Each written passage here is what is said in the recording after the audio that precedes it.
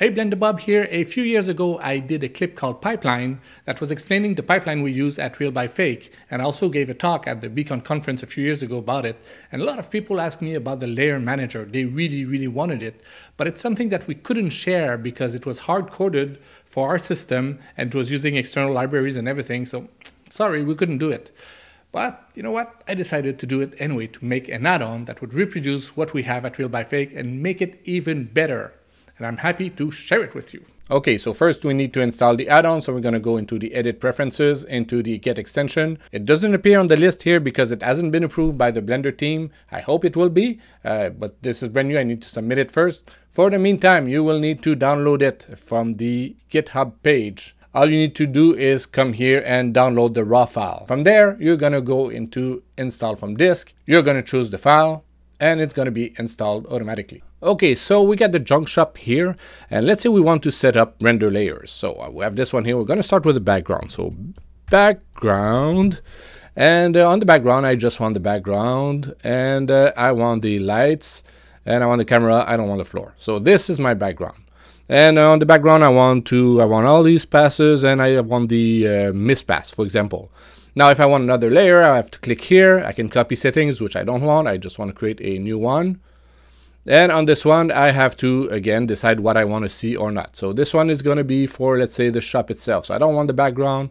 I want the girl. I want the accessories. I don't want the robots because I'm going to make them on a separate render. So I got all this stuff here. Let's say the floor. Do I want the floor? Yes, I want the floor.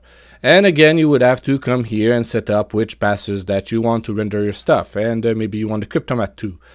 So if you have a lot of render layers you want to do, it can be very cumbersome to decide all these passes that you want and create all these layers. And it's a lot of trouble for me, and I wanted something that would deal with it with only one simple interface. Here comes the render manager. So here you can see a list of all your render layers. You can easily switch from one to another just by pressing this button here. So I go back to my background, I go back to my kiosk. Here you can decide if you want it to render or not. And here you have a copy paste button. I will come back to this later. You can also add a new layer if you want, or delete ones. I will press the plus here and I can rename it directly from here. So robot.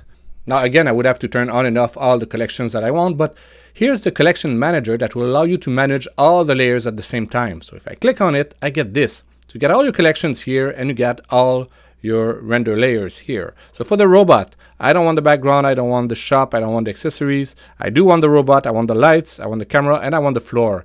But I don't want the smoke and I don't want the dialogues, and that's another collection in there. So dialogues, I don't want it. And the smoke, where is the smoke? The smoke is under the robot itself, I think. Yeah, there it is. So I want to turn off the smoke. So this way I will only have this. And what about this little guy here? Maybe I don't want this guy here. I will take it off. So you can really control everything. Not only you can control the collections on or off, but you can also decide if you want them as a holdout or if you want the indirect only. So everything can be managed in one simple interface. Now for all these render layers, you would have to set up all the passes. And again, you would have to switch layer every time you want to do this. Well, we got an interface for that. It's called the render layer settings. And here you get all your render layers and you get all the passes when you can easily turn on and off stuff. So let's say that for this one here, I want the normal, I want this stuff here. The background is not going to move. I don't want any vector passes, but I will need it for the robots because I'm going to do 2D motion blur for some reason, whatever. You decide everything that you need, and you can also copy from one to another. So I could say all the settings, let's make it clearer this way. Here I can copy here and I can paste them here on this layer. So this way I know they are exactly the same. But this one I will add the cryptomat on it, and you can do a material override, world override, or samples override. So everything is available here. So at this point, if you wanted to render this as a multi-layer EXR, you would get a huge file with all the render layers and all the output passes. And if you want to re-render one render layer, you would have to re-render the entire thing. So that doesn't make sense. That's why we're going to split it. Every render layer will have two files, one for the color and one for the data. The color one can be either 16 or 32 bits depending on which button you click on the interface, but the data pass will always be 32 bits because that's what you need if you use Cryptomat. This way everything is much lighter, and if you need to re-render only one layer, then it's not a problem because the other ones are not going to be affected. So if I go into create render nodes, you will see that it separated all the render layers and it created two output files here. So you have one, this one here is the background, because the render layer is the background here. And it created a folder called background.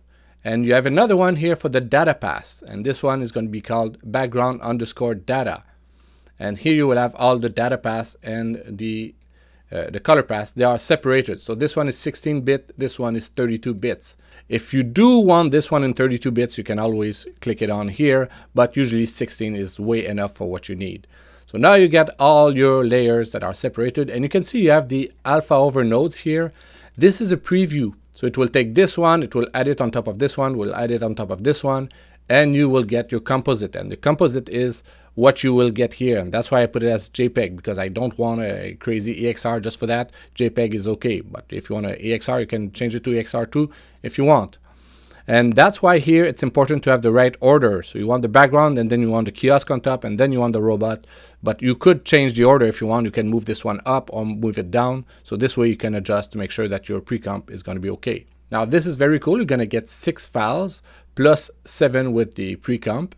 Now if you go to Nuke or to Resolve or any other compositing software, you will have a problem because Blender works Z up and all the other software work Y up. And that's going to be a problem when you use the position pass, the normal pass, and the vector pass. Let me turn on the vector pass. Here, vector pass on this one. Okay. You can see that the connection hasn't been made. You need to click again on Create Render Nodes, and it's going to connect it. Now, to fix this, you have something called Make Y Up. And if you click on this and regenerate, you will see that it created these groups here.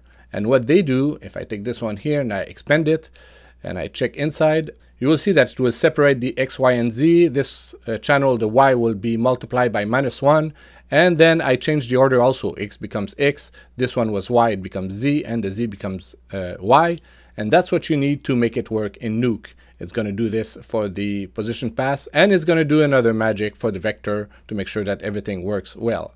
Not only that, because you're going to Nuke, it will also change here. Instead of image, it's going to be RGBA, so you won't need a shuffle node to be able to see your image. You're going to see it as soon as you bring it into Nuke.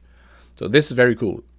Also, a lot of compositors don't like to have diffuse, directional, indirect, and the color, and you have to combine them together. They don't know how to do it in Nuke. They don't know the recipe. They don't want to deal with this. They're used to have just a diffuse, a glossy, and the transmission pass. So you can combine them together by clicking this on. So you click again on Create Render Nodes, and now everything has been combined together, and in the output you only get your diffuse, glossy, and transmission. Now if you go into your render settings and you turn on denoising, that's very nice, but it's only going to denoise the image itself, not the other passes. Well, now you can. You have the per pass denoising here. You need to turn it on and you decide what you want to denoise. Of course, we want the image, the diffuse, glossy, transmission. Click on Create Render Nodes, and you see it added all the denoise nodes in there. You can also do it on the alpha, the volume direct, volume indirect, shadow catcher, and here we go. Everything has been denoised. Now you can also embed the noisy passes, because for some reason some people would like to have them. So if you click on this, you see that all the noisy passes have been added here, but maybe you don't want them in your color pass because you know there's already a lot of stuff there. So maybe we want to save them separately. So you have an option for that. It created a new file here, and this one has all the noisy images without messing with this one up here. Also, you can save all the original passes here. So if you click on Create Render Node, it's going to create one file with everything in it. A very heavy file with all the passes. Everything is in there. And that is the Render Manager. I hope you will enjoy it. More features will be added on the Eevee side. Right now it's mostly for cycles, but you can still use it with Eevee. It's still gonna work. I would like to thank Tinker Boi and MJ for their incredible help on developing this add-on. Thank you so much. The link is in the description. Bye!